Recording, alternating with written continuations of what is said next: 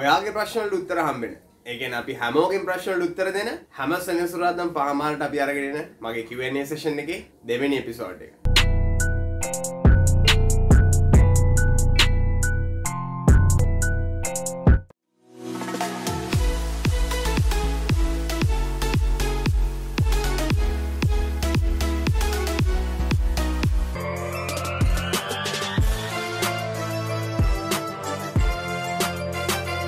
ගොඩක් ප්‍රශ්න අහලා තිබ්බා. ගොඩක් හොඳ ප්‍රශ්න අහලා තිබ්බා. ඒ හැම දෙයකටම අද උත්තර හම්බෙනවා. ඒ වගේම තමයි next week එකට අදාළ ප්‍රශ්න ඔක්කොම අහන්න පුළුවන් comment section එකේ මේ වීඩියෝ එකේ. ඒ වගේම තමයි මගේ WhatsApp group එකක් තියෙනවා the tutor. ඒකේ අහන්නත් පුළුවන්. මම chat එක open කරනවා. එතකොට අපිට පුළුවන් next week එකේ ඔයාගේ ප්‍රශ්න වලට උත්තර දෙන්න. 2020 O levels කරන 2021 O levels කරන ඔයාගේ යාළුවටත් ගොඩක් ප්‍රශ්න ඇති. කොහොමද පාඩම් කරන්නේ? කොහොමද ඉගෙන ගන්නේ? කොහොමද හරි විදියට O levels වලට ready වෙන්නේ කියලා. ඒ යාළුවටත් අපේ channel එක ගැන කියලා අනිවාර්යයෙන්ම subscribe කරලා තියන්න කියන්න අමතක කරන්න එපා. මම එන යනවා මයෙන් අහලා තියෙන පළවෙනි ප්‍රශ්නට උත්තර දෙන්න. මම මෙහෙම අහලා තිනවා. සර් වැඩ කරන්න ඕනි කියලා හිතේ තියෙනවා ඒත් කරන්න තමයි අමාරු. ඇයි ඒ? ඔව් සර් කොච්චර කරන්න හිටියත් කෙරෙන්නේ නැහැ. ඇයි ඒ? ඕක තමයි ප්‍රශ්න මගෙන් අහලා තියෙන පළවෙනි. මම මේ ප්‍රශ්නට මෙහෙම උත්තරයක් දෙන්නම්. ඔයාගෙන්ම අහගන්න ඕනේ ප්‍රශ්න හතරක් තියෙනවා. right. පළවෙනි ප්‍රශ්න තමයි අහන්න ඕනේ. ඇයි මම පාඩම් කරන්න ඕනේ? මොකක් නිසාද මම පාඩම් කරන්න ඕනේ? පළවෙනි ප්‍රශ්නේ. දෙවෙනි ප්‍රශ්නේ. ඔයා පාඩම් කරොත් ඔයාට මොනවද ලැබෙන්නේ? සහ ඔයා පාඩම් නොකළොත් ඔයාට මොනවද නැති වෙන්නේ? තුන්වෙනි ප්‍රශ්නේ. ඔයා කවුරු වෙනුවෙන්ද මේ දේ කරන්නේ? සහ අන්තිම ප්‍රශ්නේ මම කොහොමද මේක කරන්න ඕනේ? පාඩම් කරන්න පටන් ගන්න කලින් මේ ප්‍රශ්න හතර ඔයාගෙන්ම අහගන්න. පළවෙනි ප්‍රශ්න විදිහට ඔයාටම කියයි උත්තරේ ඔයා මේක කරන්න ඕනේ O levels හොඳට පාස් වෙන්න හොඳ රිසල්ට් එකක් ගන්න. ඒක තමයි පළවෙනි ප්‍රශ්නේ උත්තරේ. දෙක ඔයාට මේක හරියට කරගත්තොත් මොනවද ලැබෙන්නේ? ඔයාට ඉස්සරහට ඔයාගේ හීන වලට යන්න පුළුවන්. ඔයාට හොඳට A levels කරගන්න පුළුවන්. ඒ වගේ දේවල්. නොකළොත් මොනවද ලැබෙන්නේ? ගොඩක් දේවල් ඔයාට නැති වෙනවා. right. තුන්වෙනි දේ. ඔයා කවුරු වෙනුවෙන්ද මේක කරන්නේ? ඔයා කරන්නේ ඇතරම ඔයා වෙනුවෙන්. සහ ඔයාට මෙච්චර කල් ඉගෙන ගන්න වියදම් කරපු ඔයාගේ අම්මා තාත්තා වෙනුවෙන්. ඔයා දියුණු වෙනවා බලන්න කැමති අම්මා තාත්තා වෙනුවෙන් ඔයා කරන්නේ. මේ කොහොමද ඔයා කරගන්න ඕනේ? ඒක තමයි හතරවෙනි ප්‍රශ්නේ. ඔයා ඇත්තට මේක කරගන්න ඔයා හරියට පාඩම් කරන්න ඕනේ, පාස් පේපර්ස් කරන්න ඕනේ, ෂෝට් නෝට්ස් හදන්න ඕනේ. මේ හැම දෙයක්ම ඔයා කරන්න ඕනේ. එහෙනම් අර පළවෙනි ප්‍රශ්න තුනේ ඔයා අහපු ප්‍රශ්න වලට උත්තර හම්බෙන්නේ හතරවෙනි ප්‍රශ්නේදී ඔයා වැඩ කරන විදිහට. එහෙනම් ඔයා හතරවෙනි ප්‍රශ්නේ ඔයාටම උත්තර දීපු විදිහට ඔයා වැඩ කරන්න පටන් ගන්න. හැමදාම පාඩම් කරන්න පටන් ගන්න කලින් මේ ප්‍රශ්න හතර වාගෙන්ම අහලා මේ ප්‍රශ්න හතරට උත්තර ඔයාම ඔයාට කතා කරගන්න ඔයාම ඔයාට කියන්න. එතකොට ඔයාට පාඩම් කරන්න මොටිවේෂන් එකක් එයි, මොරාල් එකක් එයි, වැඩේ කොට දාගන්න පුළුවන් වෙයි හොඳට. මම අහලා තියෙන දෙවෙනි ප්‍රශ්න තමයි සර් පාඩම් කරත් පේපර්ස් කරත් වෙන්නේ එකම දේද නැත්නම් ඒවා දෙකක්ද? පේපර්ස් කරනවා කියන්නේ පාඩම් කරනවා කියන එකට නෙවෙයිද?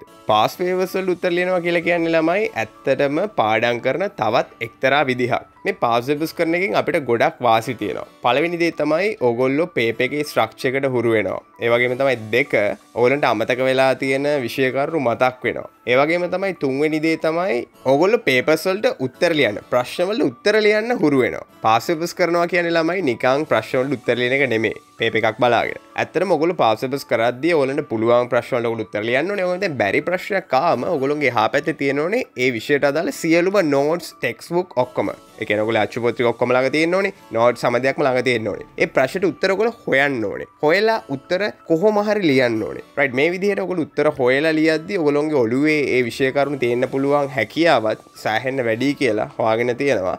ඒ නිසා අනිවාර්යයෙන් මේ පාස් පේපර්ස් කරනවා කියන එක ඉතාමත් හොඳ ක්‍රමයක්. ඒ වගේම තමයි මේ ක්‍රමය පාඩම් කරන්න පාවිච්චි කරන්න පුළුවන් තවත් ක්‍රමයක්. ඉස්සරහට මම වෙන වීඩියෝ එකක් කරනවා කොහොමද පාස් පේපර්ස් වලින් ඔයගොල්ලෝ පාඩම් කරන්න කියලා. ඒ වීඩියෝ එක අපි ඉස්සරහට ඉක්මනට අරගෙන එන්න. එතක බලාගෙන ඉන්න ඕනේ. right මම අහලා තියෙන තුන්වෙනි ප්‍රශ්නේ තමයි පාඩම් කරනකොට නිදිමත එනවා.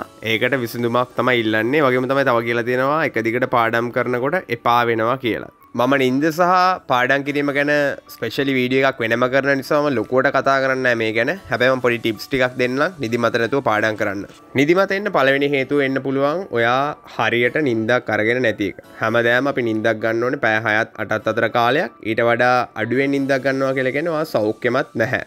ඔයාට නිදිමත එන්න පුළුවන් පාඩම් කරද්දී. මේකෙන් මම කියන්නේ නැහැ රැට පැය 5ක් නිදියලා දවල්ට පැය 3ක් නිදියන්න කියලා. එහෙම බෑ. අපි එක දිගට නිදියන්න ඕනේ පැය 6ත් 8ත් අතර කාලයක්. අපේ මනසට ඕනේ අනිවාර්යයෙන්ම විවේකය, අපේ මොළයට ඕනේ විවේකය. ඒක නිසා තමයි අපි නිදියන්නේ. අපේ දවස් ඉතුරු වැඩ ටික හරියට කරගන්න අනිවාර්යෙන් නිින්ද කියන එක අත්‍යවශ්‍යයි. මගේ දෙවෙනි ටිප් එක තමයි ඕගොල්ලන්ට පුළුවන් පාඩම් කරනවා කියන එක එකම විදියට නොකර කීප විදියකට කරන්න. උදාහරණයක් විදිහට සාමාන්‍ය ඔයගොල්ලෝ පාඩම් කරන විදිහට ඔයගොල්ලන්ට පාඩම් කරන්න පුළුවන්. ඒ වගේම තමයි ෂෝට් නෝට් එකක් හදන්න පුළුවන්. ඒකත් කියන්නේ පාඩම් කරන එක විදිහ. ඒ වගේම තමයි ඔයගොල්ලන්ට පුළුවන් එහෙම නැත්නම් පාස් පේපර්ස් කරන්න. ඒ වගේ විදි එක එක වෙනස් කරලා පාඩම් කරොත් ඔයගොල්ලන්ට පුළුවන් නිදිමත නැතුව කම්මැලි නැතුව හොඳට පාඩම් කරගන්න. ඊළඟ දේ තමයි මම කියන්නේ මගේ තුන්වෙනි ටිප් එක තමයි මොන පාඩම කරත් මොන විෂය පාඩම් කරත් ඔයාට ඒක ගැන ආසාවක් තියෙන්න ඕනේ, ඉන්ට්‍රස්ට් එකක් තියෙන්න ඕනේ. මොකටද මම මේක කරගන්නේ කියලා හැඟීමක් තියෙන්න ඕනේ. ඒක නැත්නම් ඉතින් අනිවාර්යෙන් මොන පාඩම කරත් මොන විෂය පාඩම් කරත් ඔයාට ඉතින් කම්මැලි වෙනවා කියන එක, ඔයාට නිදිමත එනවා කියන එක ඉතින් එච්චර අලුත් දෙයක් නෙමෙයි. අනිවාර්යෙන් ඒක වෙන්න පුළුවන්. ඔයා ආසාවෙන් කරන දේවල් ඔයා කරන්න කැමතියි. ඔයා ආසාවෙන් නෙමෙයි කරන්නේ. ඉතින් ඒ වැඩේ ඔයාට කම්මැලි වෙනවා කියන එක, ඔයාට නිදිමත එනවා කියන එක අතිශය සාමාන්‍යයි. රයිට්, ඊළඟට මම අහලා තියෙන ප්‍රශ්නේ තමයි සර් පාඩම් කරන්න හොඳම වෙලාව කියන්න පුළුවන්. පාඩම් කරන්න හොඳම වෙලාව තමයි මේ දැන් පටන් ගන්න. මේ දැන් මේ මොහොත තමයි ඔයාලට පාඩම් කරන්න හොඳම වෙලාව. මම ඒක ටිකක් පැහැදිලි කරොත් එහෙම ඇත්තටම ඔයා පාඩම් කරන්න හොඳම වෙලාව කියලා කියන්නේ ඒක ඔයාලට පෞද්ගලික දෙයක්. හැබැයි කොහොම හරි අපි වැඩේ මේ මොහොතෙන් පටන් ගන්න ඕනේ. අපි බලන් හිටියොත් එම හොඳම වෙලාවක් එනකන් අපිට ඉතින් වැඩේ කරගන්න බැරුව යයි. ඒ නිසා අපි පටන් ගන්න ඕනේ මේ මොහොතේම. මේ මොහොත තමයි හොඳම වෙලාවට පාඩම් කරන්න පටන් ගන්න. දවල්ට පාඩම් කරන්න බැහැ සමහරුන්ට. එහෙම නැත්නම් මට පුළුවන් පාන්දර තමයි පාඩම් කරන්න, මට පුළුවන් රැයට තමයි පාඩම් කරන්න කියන ඒවා අපි ඔළුවේ හදාගෙන තියෙන දේවල් ඇත්තටම. ඇත්තටම පාඩම් කරනවා කියන එක ඔයගොල්ලෝ ඒක පුරුද්දක් විදිහට එහෙම වෙලා තියෙනවනේ. ඉතින් ඒක වෙනස් කරගන්න හරි අමාරුයි. හැබැයි මට කියන්න තියෙන්නේ පාඩම් කරන්න හොඳම වෙලාව කියලා මම ඇහුවොත් හරියට මේ මොහොතේ පාඩම් කරන හොඳම වෙලාව. මම දැන් යනවා අපේ Q&A එපිසෝඩ් නම්බර් 2 එකේ අන්තිම ප්‍රශ්නට උත්තර දෙන්න.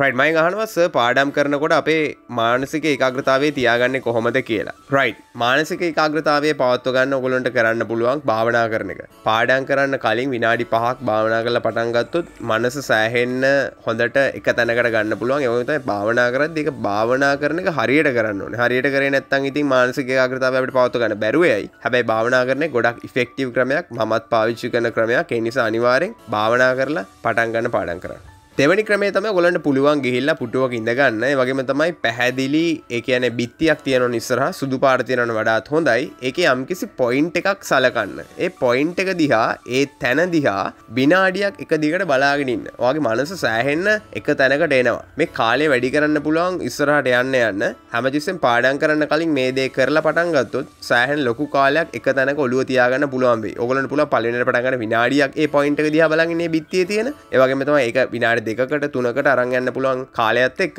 එතකොට ඔයගොල්ලන්ට පුළුවන් පාඩම් කරද්දී සෑහෙන ලොකු වෙලාවක් එක විදිහට එක තැනක මනස තියාගන්න. වැදගත් ප්‍රශ්න කොටකට අද උත්තර හම්බුණා හැමෝටම. ඊළඟ සෙෂන් එකට අදාළ ප්‍රශ්න අහන්න අමතක කරන්න එපා. ඒවට මම ඊළඟ සතියේ සෙනසුරාදා 5:00 මාරට උත්තර අරගෙන එනවා. එහෙනම් ඊළඟ වීඩියෝ එක හම්බෙන්න එක ජය වේවා.